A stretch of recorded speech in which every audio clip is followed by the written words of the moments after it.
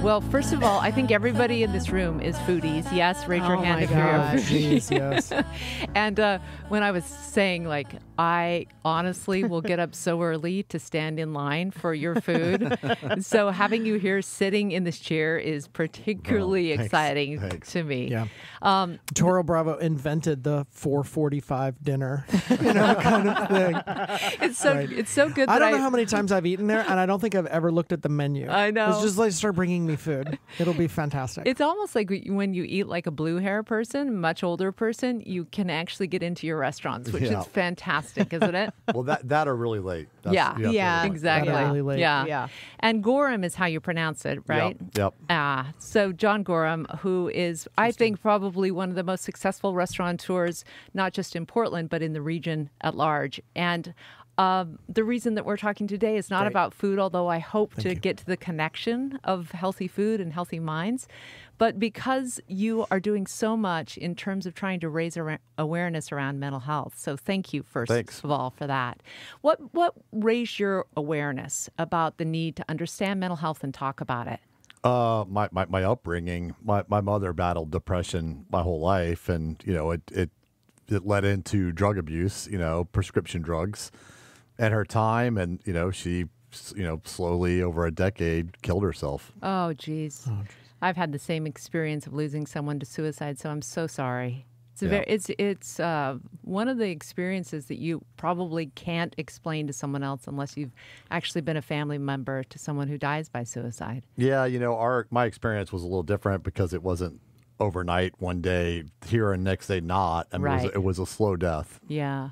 So when you started working in the restaurant industry, you went to work around the same time as Anthony Bourdain and all these people where it's like sex, drugs, rock and roll, stress all night, party afterward.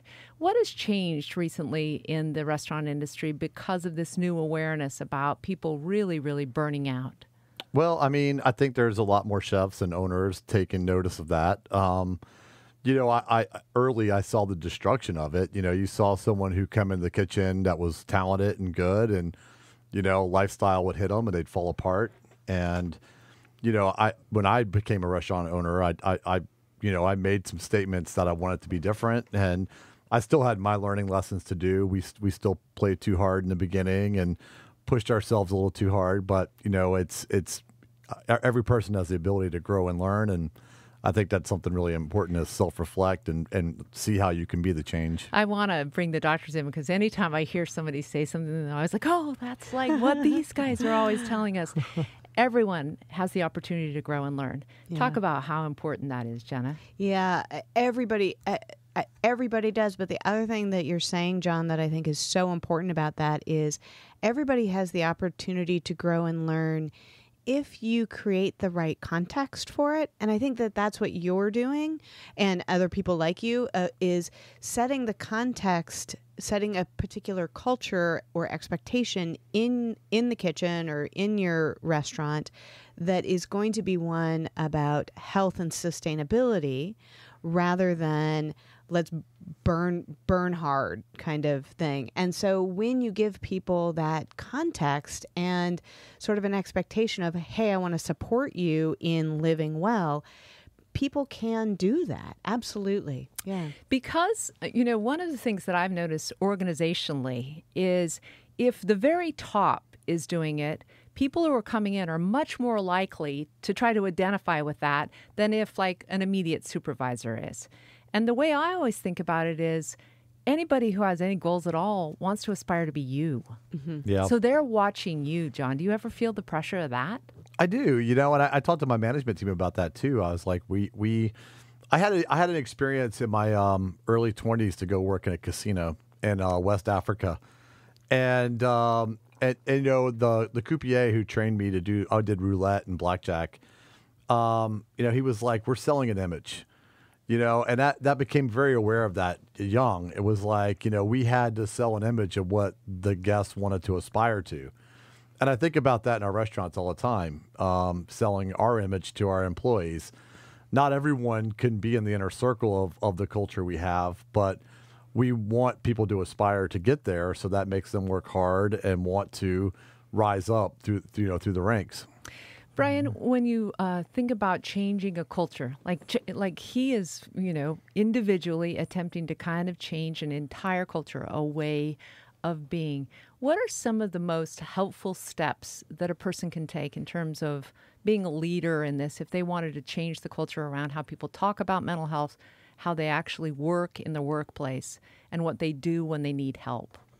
I think modeling and conversing, as opposed to preaching, or setting boundaries, like we're not going to do this or we are going to do that. Actually, earlier on, you were talking about, people play a little hard and then they're not able to fulfill these dreams. They're not able to kind of advance their agenda. To me, highlighting the agenda, highlighting the thing that you're after, is sort of it's like the mark on the compass. Like, this is the direction we're going. We're traveling westward, and things that allow us, we can do these other things so long as we're continuing to move west. If some of these choices that we're making move us in an opposite direction, they're not bad and wrong. That's just not what we're trying to be about. Yeah. Right? So it seems to me like modeling and also just conversing that this is really important to us and we're making something here. We're not just getting food out tonight. Yeah, and I love that, Brian, and that piece of focusing on what you are wanting from your employees and your staff versus what you don't want. I mean, so often we focus on the don't do this, don't do that, don't screw up in this way, versus we want you to excel in this way and that way and whatever, and helping support them move in that direction. And then the things that are going to get in the way of that are sort of going to kind of fall by the wayside a little bit easier. Yeah. John, how do you handle if someone, you've said we're open about mental health issues, I want to talk with you about your depression or anxiety. How do you respond if someone comes to you with this kind of issue? Well, what I've done is I've built up a support team on the outside. So I have two coaches that I like. And it's kind of funny going into what you were saying about knowing where you're going. That was something that I had. I opened up about 5 restaurants and I was like, where am I driving this thing? I was like, I have this creative, need to express myself. And we had a lot of success and capabilities of continual expanding, but I didn't know where we were going. And so I built my support team. I have a life coach and I have a corporate coach. And so smart. When someone's having a hard time and I can see that, I'll send them to one of my coaches, depending on what their hard time is. If it's personal in nature, I send them to my personal coach. And if it's business in nature, I send them to my business coach. And in my business coach, often I sit in. We'll sit in and we'll talk to them together and try to guide them into a healthy place. Wow, it's so cool. I can't, it's so rare to talk to somebody who's at the very top of a corporation that's as tuned in to the cost benefit of doing what you're doing. There's all these numbers bandied about, like for every $1 you invest, there's $4 return because the person shows up ready to work. They're actually happy. How do you put a value on what it is that you're offering for your people to actually deal with their mental health? Well, I mean, I think that my employees are the most important. I even hate saying employees. My team is my most valuable asset in life. And, I recognize that very early. I started the 4-day work week, when I started Toro Bravo and stuck with that. My salary employees, I have a system where if you ever had to work a 6th day, I pay you. Wow. So I say, I only buy 5 days. I don't want your whole life. I want you to go home, be cut off. And then I offer, on top of their, we staggered into a European PTO situation where salaried chefs get 3 weeks off a year, but they also get a 3-day weekend quarterly on top of that. And so we're saying, don't burn out. Go take care of yourself. And our turnover's low, and that really, helps, one, keep my culture because the people that are there understand it, and two, it helps, lure new people in. Yeah, they don't sound like employees, and they hardly sound like team. They almost sound like family. Yeah, they are. No, they're very much family. And when they know that you have their back, then they're like, we're going to show up for John. Yeah. And even that piece when you were talking about having them, encouraging them to go to your personal coach or your business coach, even just that piece of the person at the very, very top, acknowledging I have a coach or I have a therapist or I have a whatever, acknowledging that you're this human being that benefits from these resources too. Like so often I see organizations doing things that are, well, if you're struggling and if you need some help, here are the resources for all you lowly people who might need some help. Yeah. And that's a very different place than saying, hey, I have a great therapist or I have a great coach or I have a great whatever. Why don't you go talk to that person? Yeah, no kidding.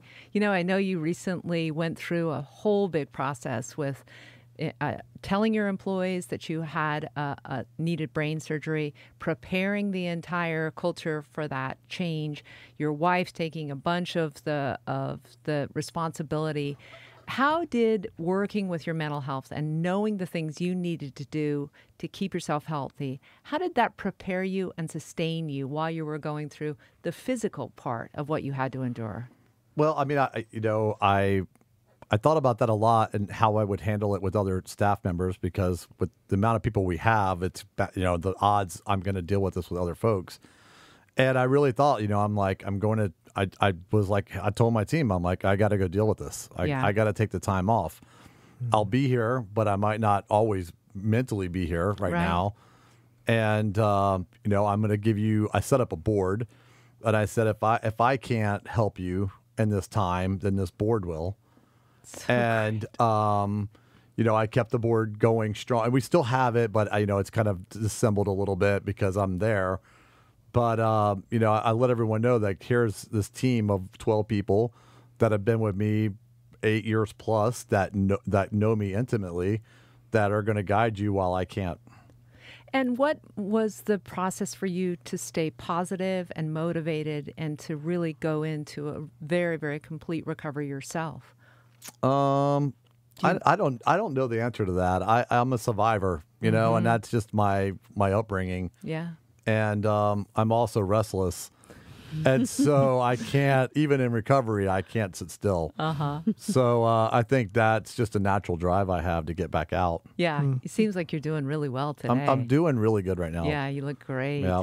So we were trying to figure out, I had heard you have 9 restaurants now, but I couldn't find all of them in all of my research. So can you name them off the top of your head? This is like giving somebody the alphabet test quick. Yeah, we have Toro Bravo. Right.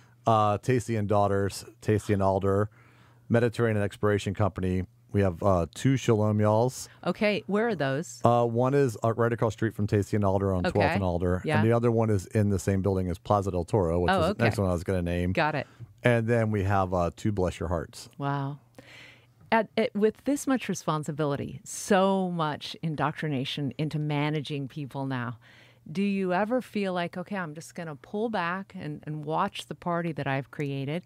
Or are you so restless that you continue to go like, no, I can do more. I can do more? A little bit of both. Yeah. One battle I have in my own mind after my brain surgery, I went into a really deep, dark place. And, I've come out of that and I'm really being, taking note of like how much of a blessing it is each day. But the reality of the situation is, with a stage 2 glioma, my chances of a reoccurrence are really high. And, it's probably going to take me out a little younger than my original first plans of life. So now I'm thinking more about, I don't see retirement as probably in my future.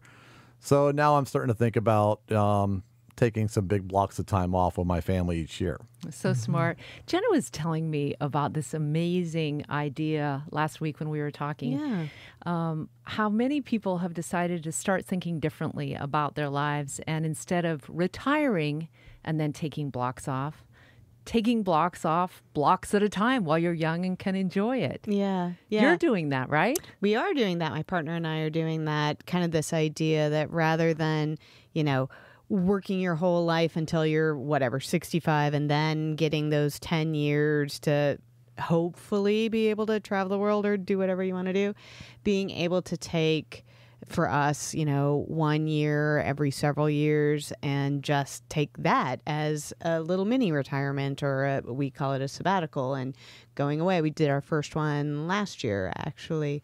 And so it's sort of that idea of you have some clues that kind of tell you, maybe I'm not, who knows, but maybe you're not, who knows.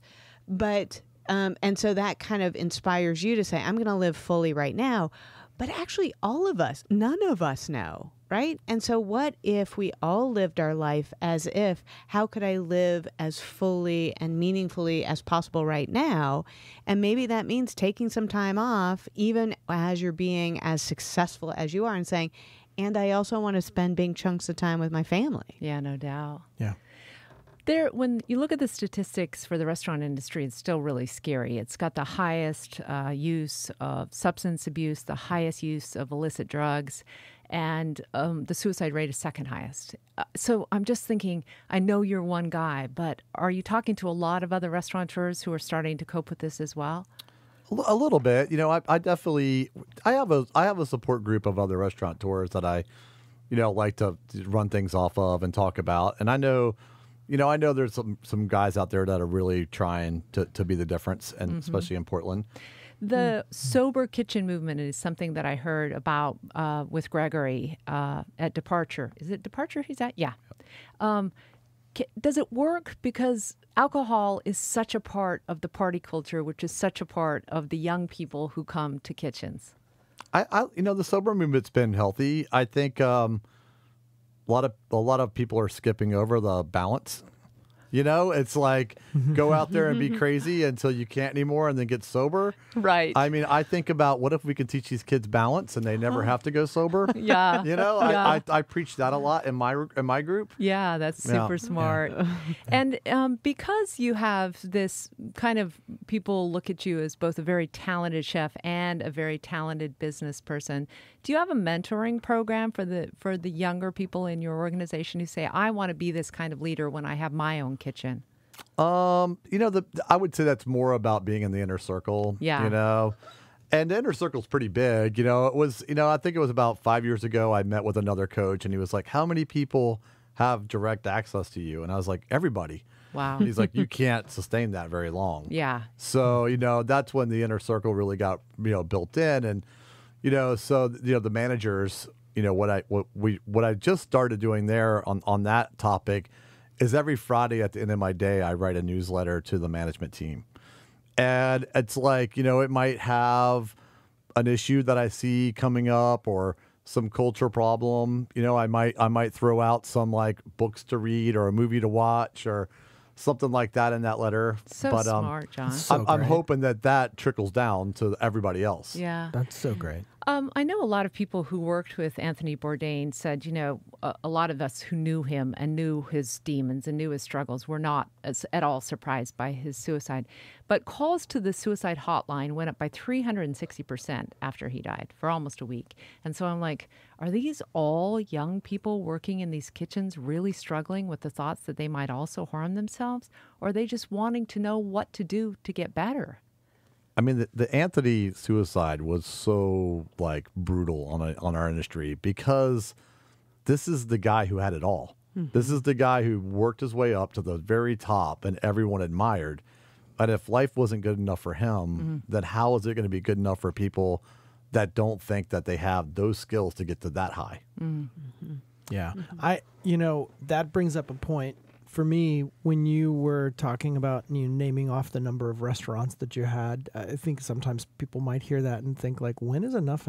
Like, what do you need? Like 12 of them? Or, but I don't think it's that. I don't think it's about arriving at a place or achieving something. It's more, this is just you expressing the stuff that you care about most about, you were talking about, like, well, I don't like sitting still and I'm creative and I want to express it. And if I live into creativity and expression and being active, I will probably end up with a number of these. But it's really just about living into those values that you have than it is achieving something. In the same way, people can chase an achievement and not be attached to their values. Right. You can just sort of be pursuing a goal, thinking if I have this, if I have that, if I just have 9 restaurants, or if I just have this or just have that, then I'll be okay. And the way that you do things reflects that it's like, this is the stuff I care about, whether I had one of these or I had 100 of them. Well, so and I think that's related to what you were saying, John, about the Anthony Bourdain kind of tragedy, and people's response to that is what we do is kind of we hold up this guy that he actually had absolutely everything that I was going for. And that didn't save him from the suffering that life gives us. And so what I see in that example is maybe this idea of, if I can just achieve, if I can just get these things, then I will be okay. Maybe that's the wrong game to play versus I think what you're talking about now is this, how do I achieve the things that are important to me and live well? And maybe it's the living well part that's going to help you with those demons, those sufferings that life gives us all.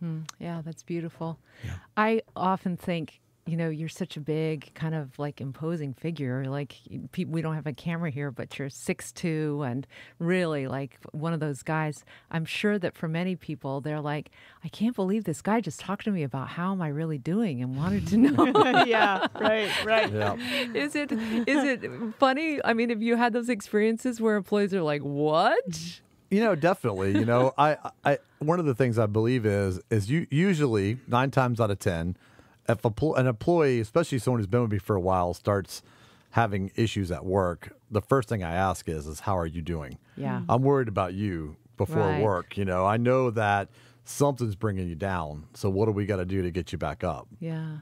It's beautiful, Nice. John. If the 3 of us come in, which restaurants should we go to? Because our next celebration together is something we've been putting off for some time. I mean, Toro Bravo is always magic. That's my baby. Squidding pasta with anchovy syrup, best dish in America. I think Mediterranean Exploration Company has as much magic going on. Alder has got a special love for everybody, but it's crazy in there. So it's you got to pick the right time for that one. Yeah. Yeah. Jenna was saying, I love the way that she simplifies mental health, and that if everyone could move every day, if everyone did some sort of exercise or something that made them be out in the world, if you have someone you can really talk to and tell your troubles to and your secrets to, and also if you take a little time for mindfulness every day and just live in this world more mindfully or meditate.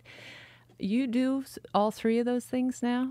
Pretty much, I growing up with my mother being so depressed, I heard all the tools and all the things she was supposed to do, and after